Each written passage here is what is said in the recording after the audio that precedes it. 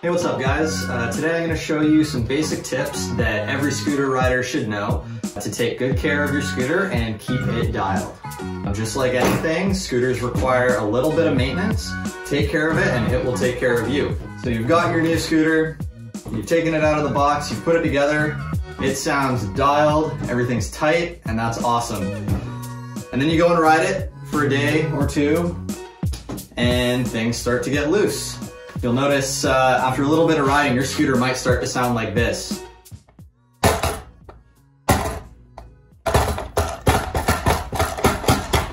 Now, if your scooter starts to sound like that, you definitely want to get out your tools and give it a little bit of TLC. If you keep riding your scooter while it sounds like this, what's gonna happen is parts are gonna wear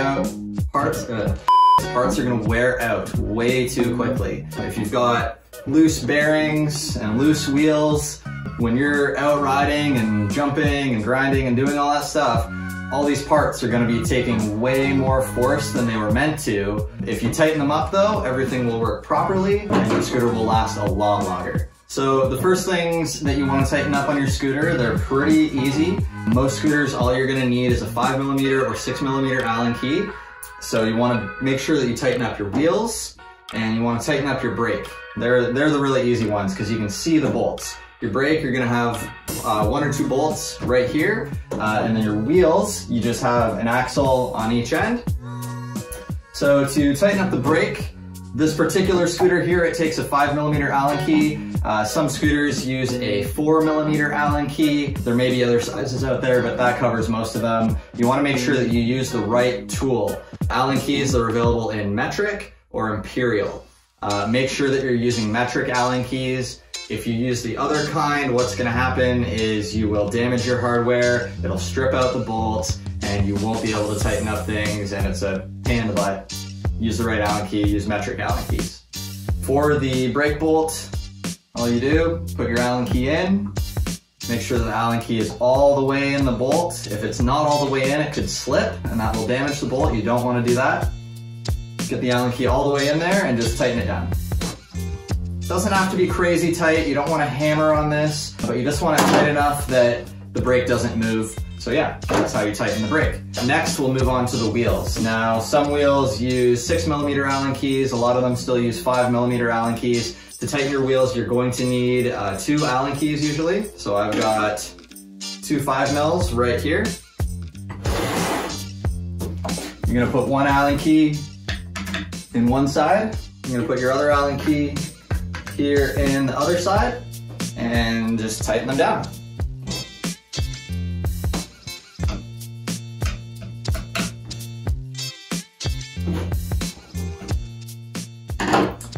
You'll know that you've got your wheel tight enough when it stops making noise. So if you grab the wheel and you give it a little wiggle and you don't feel it move and you don't hear any noise, that means that you've got your wheel tight enough. Now we just got to do the front wheel.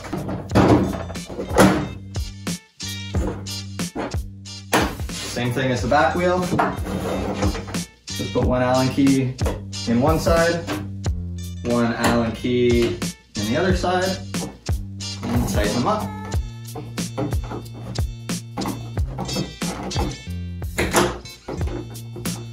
Okay, so this scooter is almost ready to ride, but there's one more adjustment. It is the most important adjustment. That would be your compression. This one gets a lot of people because it's sometimes a little bit of a mystery what all these parts in here do. The beauty of a compression adjustment though is that it really is, it's only 1 bolt. So the first thing you need to do is get access to that bolt, and it's very simple. You just pull off the handlebars.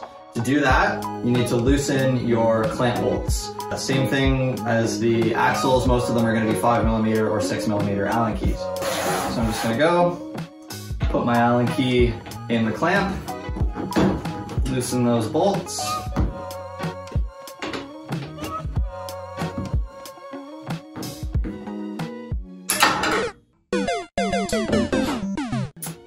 All right, so once your clamp is loose, the handlebar should just pull off of your compression. If it's a bit of an older scooter, you might need to pull a little harder. You can put your scooter on the ground, maybe wiggle the bars a little bit, whatever you gotta do to pull those off, but they will come off.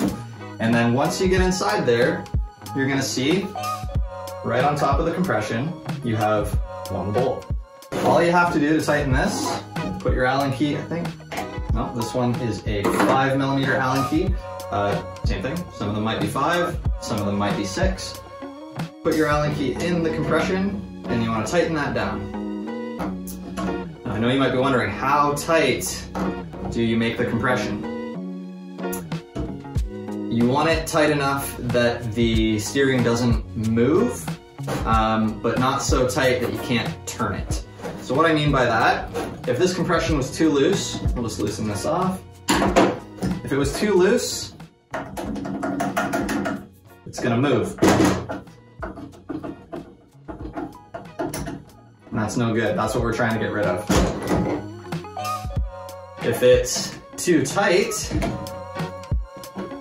gonna tighten this one down a little too much. If it's too tight, what's gonna happen is your steering is gonna be too stiff.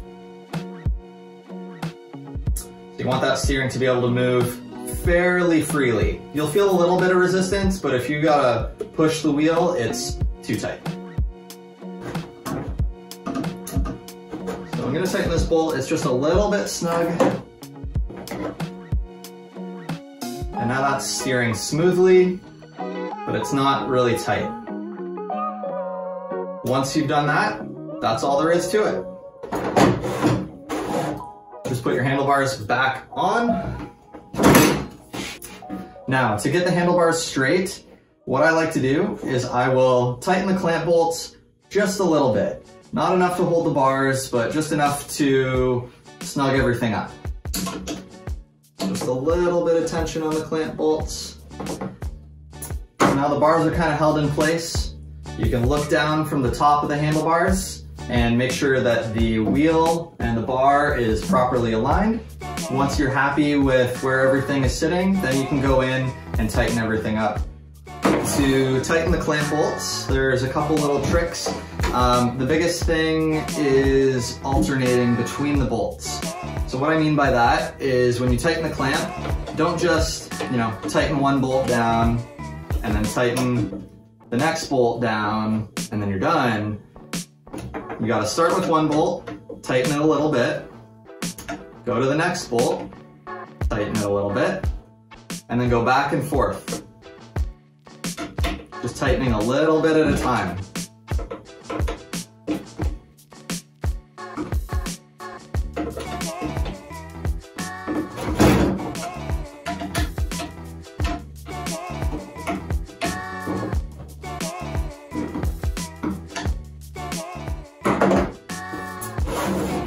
When you tighten down the bolts a little bit at a time, it's going to make sure that the pressure is very even, and it's going to keep your bars right where you want them. They're not going to slip around. If you find that after you've done this, your bars don't grip onto the compression like they used to, you just need to tighten it a little bit more. Sometimes if you're using like a smaller Allen key, you might need to go out and try and find something with a longer handle. That will allow you to put more torque on that bolt and get your bars tight enough that you can go ride.